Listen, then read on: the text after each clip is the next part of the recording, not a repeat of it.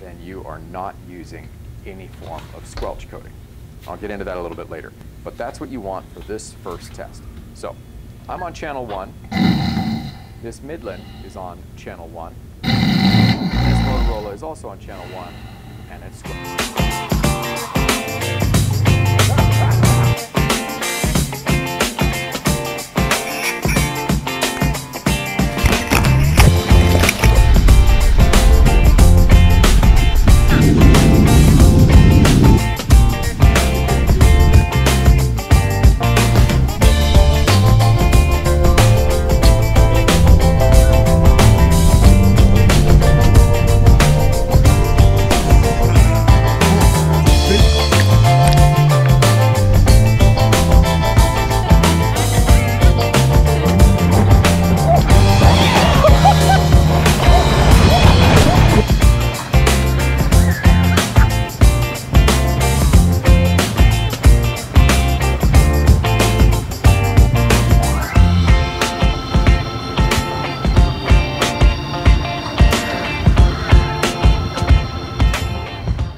Okay, so today's a little bit more of a boring topic, but it's still really important to understand what privacy tones are and what they're not.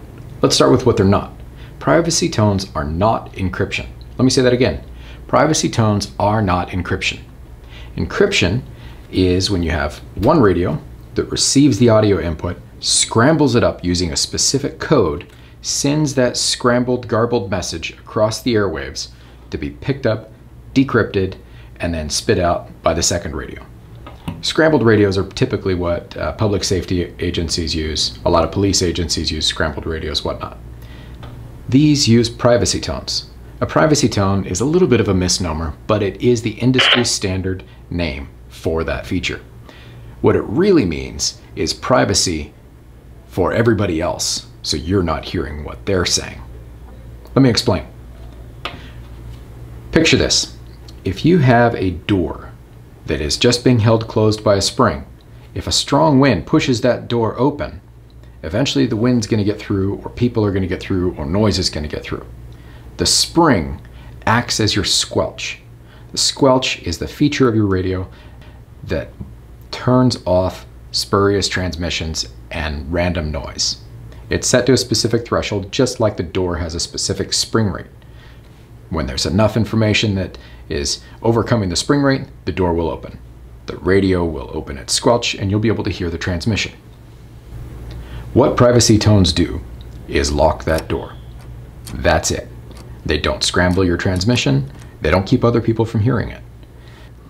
If these radios are using one privacy tone, and this radio is set to no privacy tone, or in Motorola talk, a 0, it can still hear everything else that takes place on channel 2.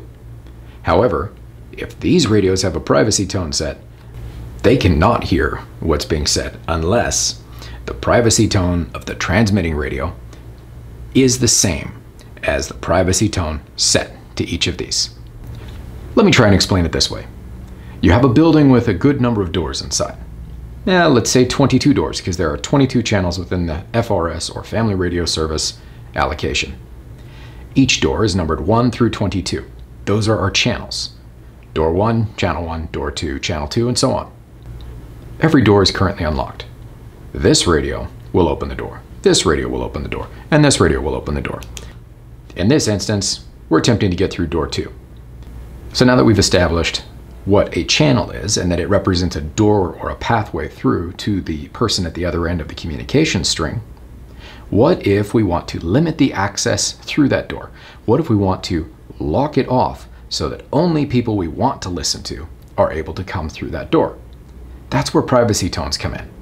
Privacy tones are quite simply a lock on the door.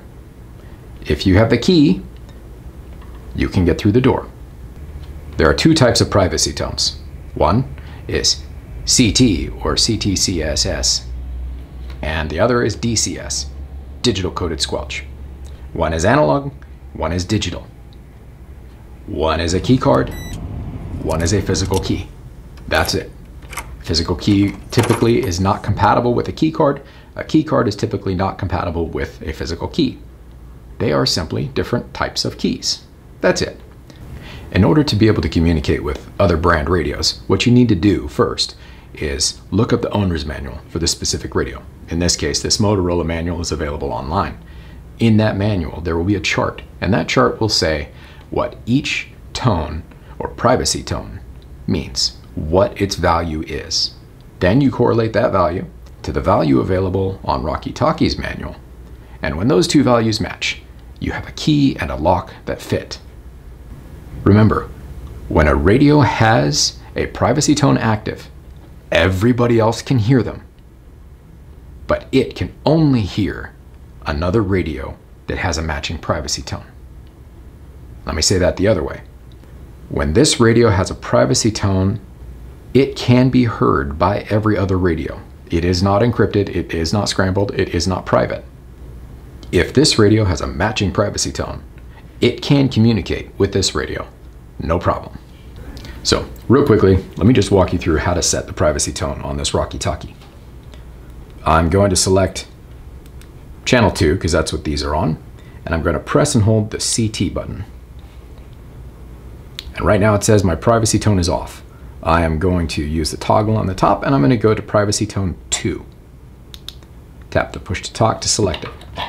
On this radio, I'm going to go to the menu button, tap it, channel's flashing, code is flashing, channel 2, there we go.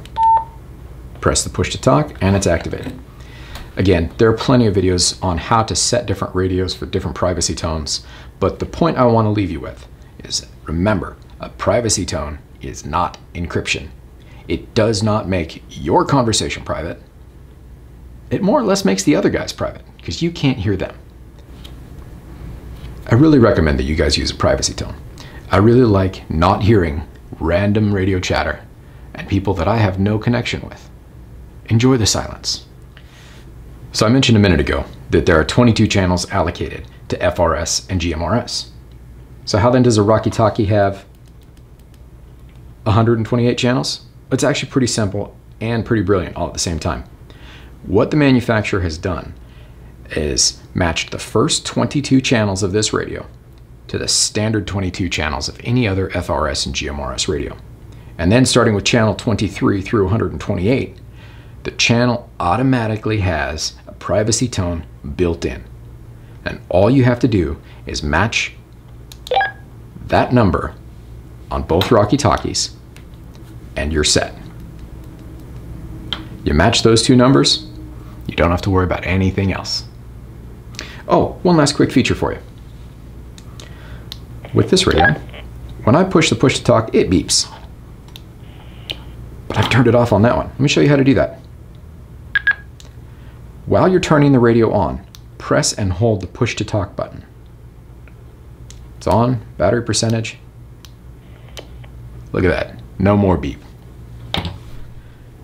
If you have any further questions, there are plenty of videos on YouTube on how to set your radio for specific privacy tones, and you can always go to the manual for your radio to figure out what codes correlate to the Rocky Talkies. I'll put a link below to the Rocky Talkie manual so that you can see what their privacy codes are and how to match them to your friends' radios. Keep it simple, buy a Rocky Talkie, don't worry about the codes. Well, that's all I got for you today. Sorry if that was a little bit boring. Trust me, this is the 5th attempt at making this video. The first two were a real snooze fest.